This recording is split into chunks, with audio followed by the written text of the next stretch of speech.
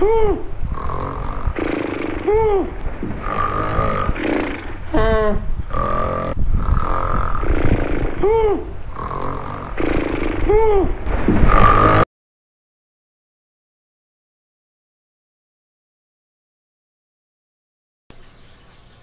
everybody, Crazy Fish Farmer here.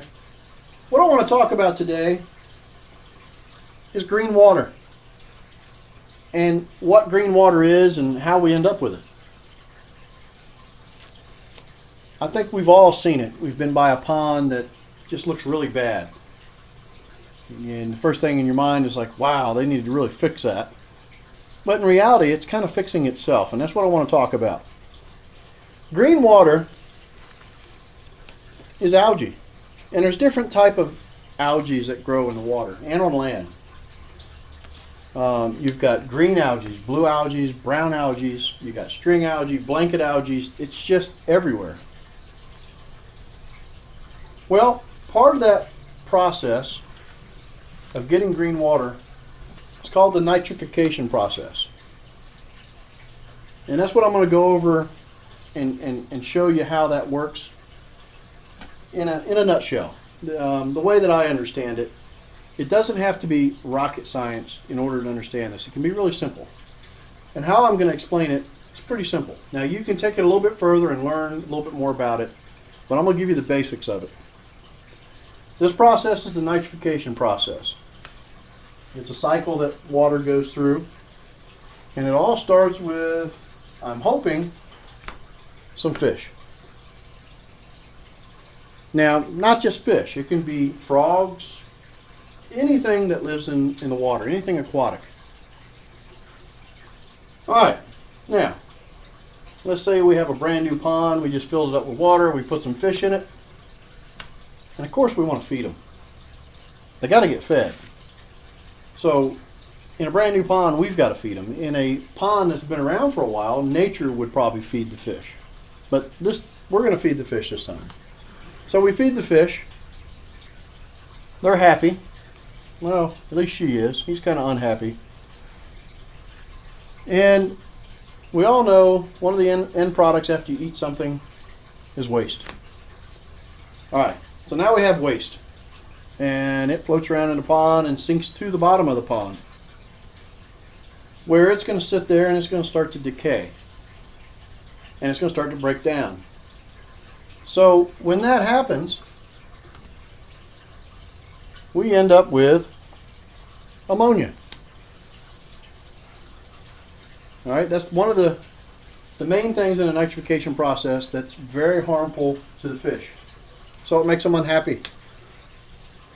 Makes them really unhappy. It burns their gills, it hurts their skin, it just makes them happy and they end up dying. All right, so nature needs to fix that. Nature's very good at fixing it. Nature uses beneficial bacteria. Now, when we think of beneficial bacteria, we don't think of it being beneficial. We think of it being bad because just bacteria just sounds bad.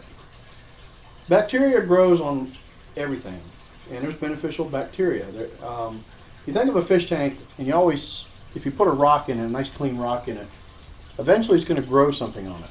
Now, some of that is algae, but a lot of that is the beneficial bacteria.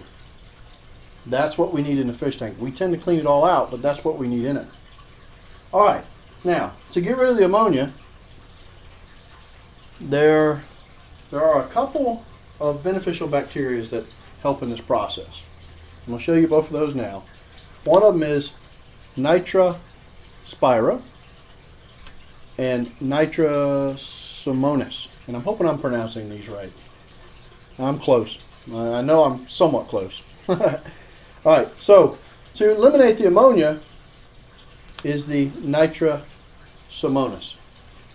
Now the Nitrification basically eats the ammonia, which is NH3. Now of course in this entire process we also need oxygen.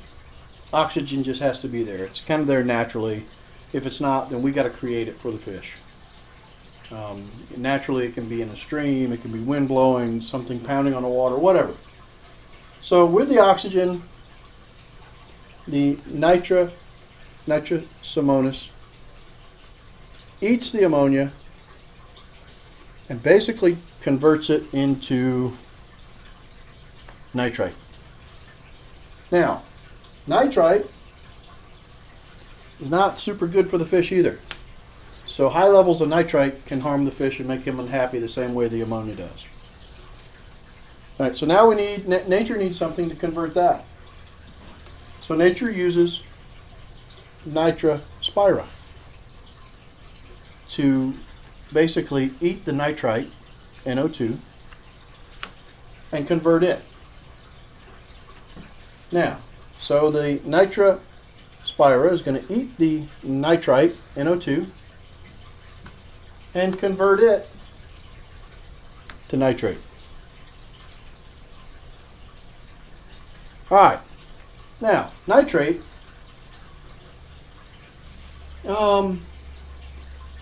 it's not harmful to the fish only in high quantities.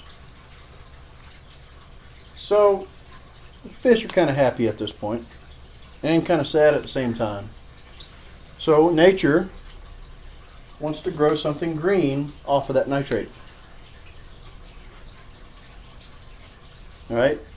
Nitrate, we think of nitrate, good fertilizer. It makes things nice and green and pretty. All right, so in the pond, if we put good, pretty plants in there that can live off that nitrate, we're in good shape. But a lot of times, we do not. So nature has another defense, and that's algae. It wants to grow algae. All right, so if we don't put a plant in there, like that pretty plant right there, then we're going to end up with green water. Now the fish, they could care less because, well, the nitrate's getting eaten by the plants. Now they could care about the string algae being floating everywhere and clogging everything up. But ultimately, we just need enough pretty plants in there to keep it happy. So, our end product is nitrate. Our end result is a happy fish, green plants, or green algae, if we let it go that way. So, what I'm hoping here is you don't look at bacteria as a bad thing, and you don't look at algae as a bad thing, because it's helping the ecosystem and ultimately making a happy fish. All right, I'm hoping that made some kind of sense, but that is the nitrification process in a simple form. Well, I hope you enjoyed my video. I hope it made some kind of sense, and we'll see you on the next one. Take care.